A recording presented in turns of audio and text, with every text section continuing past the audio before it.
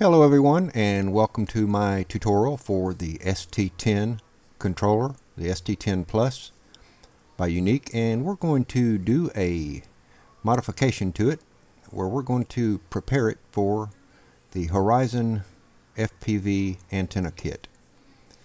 So we're going to take this guy apart and install a few cables, remove the built-in Wi-Fi patch antenna. And what I'm doing now is I've got this guy flipped over. I'm going to use a Allen wrench. I'm not sure of the size, but we're going to remove 4 screws that I'm pointing to here. And there are an additional 2 screws beneath these hand grips. So we're going to begin by removing these screws and keeping track of what we do. Go nice and slow so we don't break anything or disconnect any cables. And as you see here, I'm just removing one of the 4 screws, the Allen screws. Again, I'm not sure of the size. I've got a kit there, standard and metric, and one of them just happened to fit. So as we move through this, I'm going to take all these pieces and parts and keep them segregated out in a method that I can remember to put them back once this modification has been completed. Taking the battery compartment off, I'm going to remove the battery and put it off to the side. You want to also remember that without antennas, once we remove these antennas and put our receiving plugs in for them, you don't want to power this up until you have the antennas back on the transmitter. So I'm pulling these hand grips off. They come off fairly easy, and I noticed that if I just curled them in a hard curl, it left all the adhesive behind. And now I'm just removing the other 2, or the one of the 2 that are beneath the hand grips screws. So I'll do this for both of them. You'll also notice up in the top what you would use as a handle. There are 2 others that are up there that require a smaller, different size Allen wrench that I don't know that I showed in this tutorial, but those will need to come out also. They're right up there in that little curved part that you'd typically use as a handle where the other antennas are actually at. So now I'm carefully cracking open the shell, making sure that I do it gently and in a way that I don't dislodge or pull loose any ribbon cables or damage any wires that are in the side. Just take it nice and slow at this stage, crack it open gently, and you don't want to lift this top, or what's the bottom here, up too high because it is wired, definitely connected to some of the circuit boards on the inside. And that wire, the battery cable, is wrapped around a post. I've just loosened it from its post so that it will pull out of that hole on that back plate. And you'll see here that I'm just looking at these wires. They're very tiny, very delicate. I'm just being real careful not to stretch them or pull them loose from their solder connections. And just take your time at this point. And ultimately I'm going to lay this over on its side. I'm going to flip it kind of in a clamshell fashion so that I'm not stressing those wires that are still connected to the circuit boards on the transmitter. Just take a little bit of time and look things over. Get familiar with what you're looking at in your mind for future reference. Here's a photo of the Wi-Fi board. It's got 3 screws by default. You're going to need to take those out. They're Phillips head. So loosen those, you can see them. Now I've taken the 3 Phillips head out and I've flipped the Wi-Fi board over, and you'll see at the bottom here a Wi-Fi connection, a little pigtail connection labeled Wi-Fi. It's in the center. You can see it right there. It's got that that I'm pointing to right now. We're going to pry that off. It comes off fairly easy. I just give it a little bit of tension with that screwdriver, and then I'll just flick it right off there with the rest of my effort with just a pinch of the fingers. It comes off pretty easy. So this is the Wi-Fi patch antenna that's built in. That's on the front. It's soldered. It's actually soldered from the pigtail to that. Right there's where you see the solder connection. And the wires routed down underneath all the circuit boards, working its way back to where we just disconnected it from the Q500 Plus Wi-Fi connection. Okay, so what we're going to do now is we're going to take out these Phillips screws. There are 2 that hold the patch antenna onto the red bracket, and then afterwards we're going to take that red bracket off also. We don't need these anymore. Now I'm going to keep them all, and I'll just put them in a bag and keep them off to the side for later on if I were to sell this and maybe wanted to restore it to its factory condition or get it back, get these parts back in. So you'll just gently reroute this wire out once you've taken those two Phillips screws out and pull this whole patch antenna out and set it off to the side. Now next what we're going to do, here's a good look at that patch antenna. Looks fairly nice. Looks like a fairly nice antenna. This is the kind of pigtail we're going to use. Got this off of eBay. I got 30 millimeter just so that I have enough length to have a little wiggle room. And this is a close-up of it. This will be the end that our antennas will attach to. So now we're going to go ahead and remove this red bracket that held our Wi-Fi patch antenna. It's got two Phillips screws holding it into place. And we're just going to loosen those, take that off, and set it to the side. Alright, so we've got that mounting bracket off. And let's get a good look at what we've got going on here. Remember, take your time, look things over so that you're familiar with what you're looking at. No need to get in a rush. You see that little fan in there that everybody talks about, hearing a fan blowing. That's just blowing on that Wi-Fi cord, keeping things cool. So I'm going to insert this pigtail wire, and you're just going to feed that down underneath all the circuits.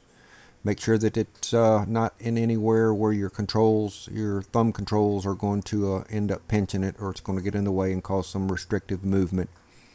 But just route that through under everything, and then what we're going to do is we're going to press that on, that pigtail lead, right back onto the Wi-Fi board, right here, where we took the previous one off.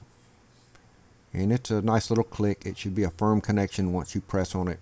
It should be a very firm connection and shouldn't fall off on its own. Almost has a swivel effect.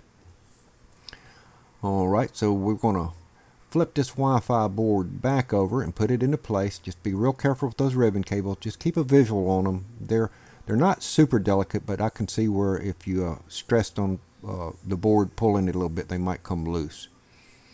So I'm just going to line the corner holes with the posts that the screws go back in. I'm going to go ahead and put the screws back in the board, the Wi-Fi board, just to secure it down so that I don't have to worry about any ribbon cables coming loose or causing any potential damage to that Wi-Fi board.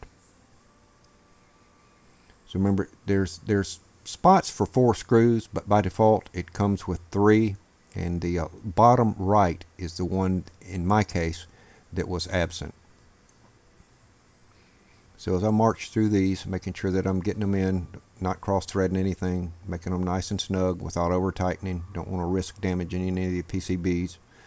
And then the other end of the pigtail, I'm just going to hang that over the end, and we'll keep on going where we're going to go. I'm just going to pull, like I said, I got a little extra on the wire just so that I've got some room. So what I'm going to do is I'm going to pull it over here, and I just looped it back behind these plastic stubs.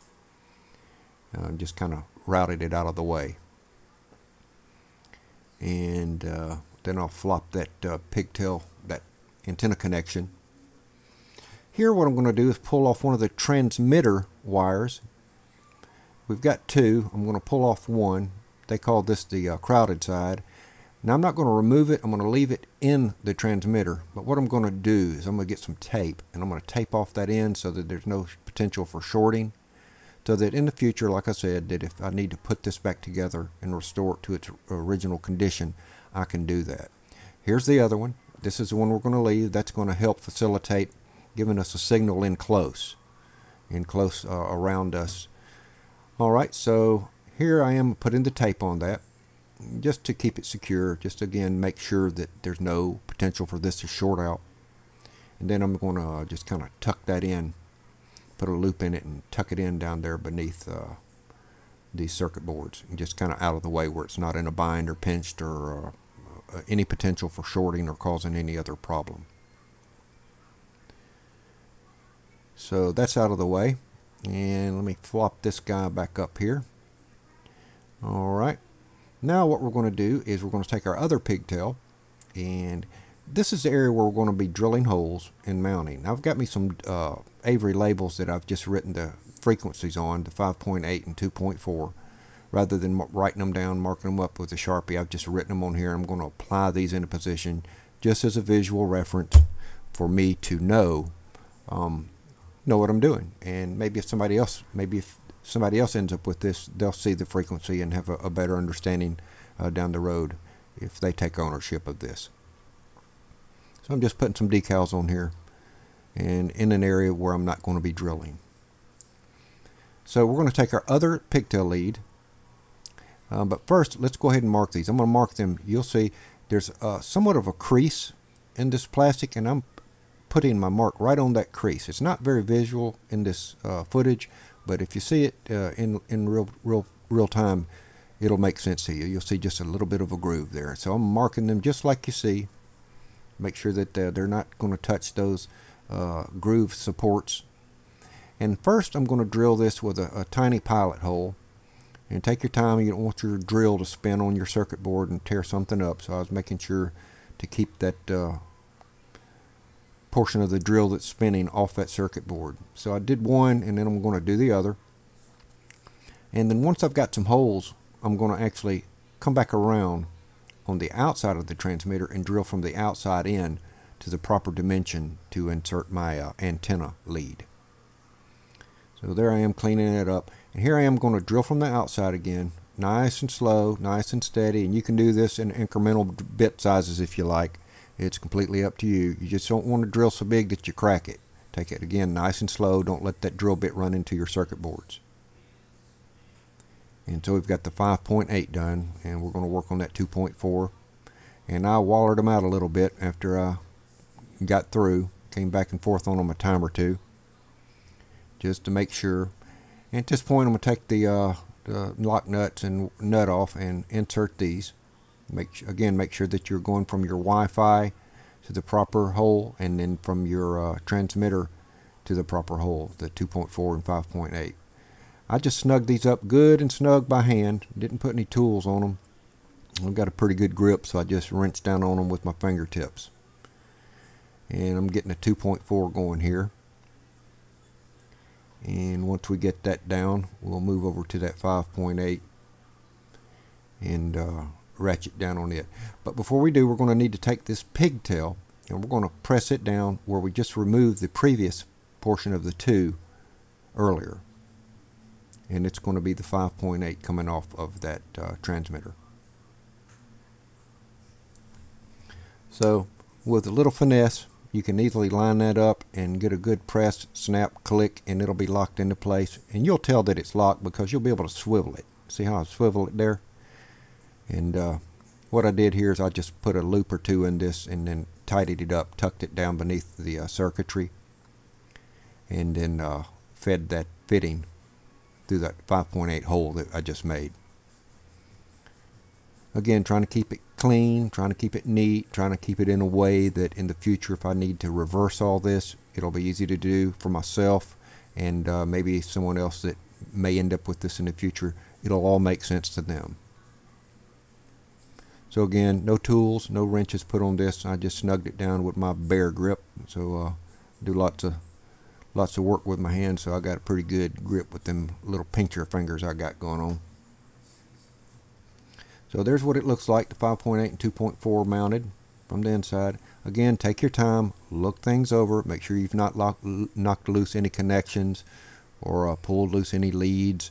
Just take your time, give it a nice look over, verify everything's in place. There's nothing going to be in a bind or in a pinch. So everything's looking good.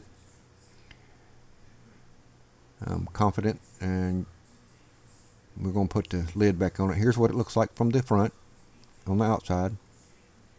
You can see we've got our both our leads ready to receive antennas in the future. So again, I'm just tucking my wires, getting ready to close this sucker up, moving my wires, routing them so that they're again in a good spot where there's going to be no interference and no pinching or anything. Just again, once over, just checking it out, verifying before I put the lid on this guy. You want to make sure that everything's a-okay before you button her up. And as I close this back, if you look on the bottom left of the transmitter, I'll point to it here in just a second, there is a speaker down there. I'm pointing to it right now, this little red speaker. It's got a little semicircle recession that it should fit in. Make sure that that's in there before you put this lid on. So adjust your camera and your rabbit and your different speed ratio levers there. Get them positioned in the center, and that clamshell back will slide right down on it. Alright, now we're going to button her up. We've got the, basically it's just a reverse of what we did in the beginning. We're going to hit these four corners and we'll march our way through all the Allen screws. And then we'll make sure we get those two up in the top, up in that handle thing. And then the two that are beneath the hand grips. And I'm tightening them down again, finger tight, with a little, enough that they're not going to fall out. And not so much that you're going to risk stripping plastic or cracking anything. And so we're about to get this buttoned up, and it's fairly easy modification. I'd say in real time, if I weren't filming this, I could have done it in 30 minutes. So this video looks like it's going to be about 18 minutes, and of course it's edited, and I had to move the camera around and take pictures and whatnot. But these are the smaller screws that go up in the handle area, where earlier I said they go, but I don't know that I videotaped them coming out, but there are two. And make sure they take a different size Allen wrench, and they're tiny, so make sure you've got the proper tools to be able to do this. You don't need much. You need a little Phillips screwdriver, 2 Allen wrenches, a drill, and a couple of bits. So just take your time. Again, make sure that you've got everything buttoned up right, that you on your shell of your transmitter it did clamp together properly, that there's not a gap or a wire hanging out that may be pinched or in a bind. And here I'll getting my battery lead back through here, and remember, I'm going to wrap it back around that pole. It's just a pole to take the tension off, so that there's no risk pulling that loose in there by maybe a battery dangling and snatching that loose from the circuit board inside. So you can see that post. And here I'm going to put these grips back on. They're a little bit tricky. In this video it looks simpler than it really was, but you've basically got 3 stobs that press down in these holes, and then the adhesive holds them the rest of the way. I found that if you just lick them little rubber stobs, they pop right on in there. If you get them wet, they pop right in much better than they do if they're dry. And once we get this guy all buttoned up, got to look at it here. And again, make sure that you've got good movement on all your levers there. And once again, this is the mod that is preparing this for external antennas. And I'm going to be placing the Horizon Antennas FPV kit on there, and they provide for the longer range, both on the Wi-Fi and the range. And this is also suitable for the Sunhan's booster kits if you wanted to go that route too. So it's a fairly easy mod, like I said, and I hope that this made sense to you guys that have an interest in it. I know there's a lot of confusing parts and components, and I hope you find this interesting and useful. And there you have it. She's back together and ready for the antennas. I've got those ordered, and so when I receive them, I'll do another video to show you those. Bye bye now.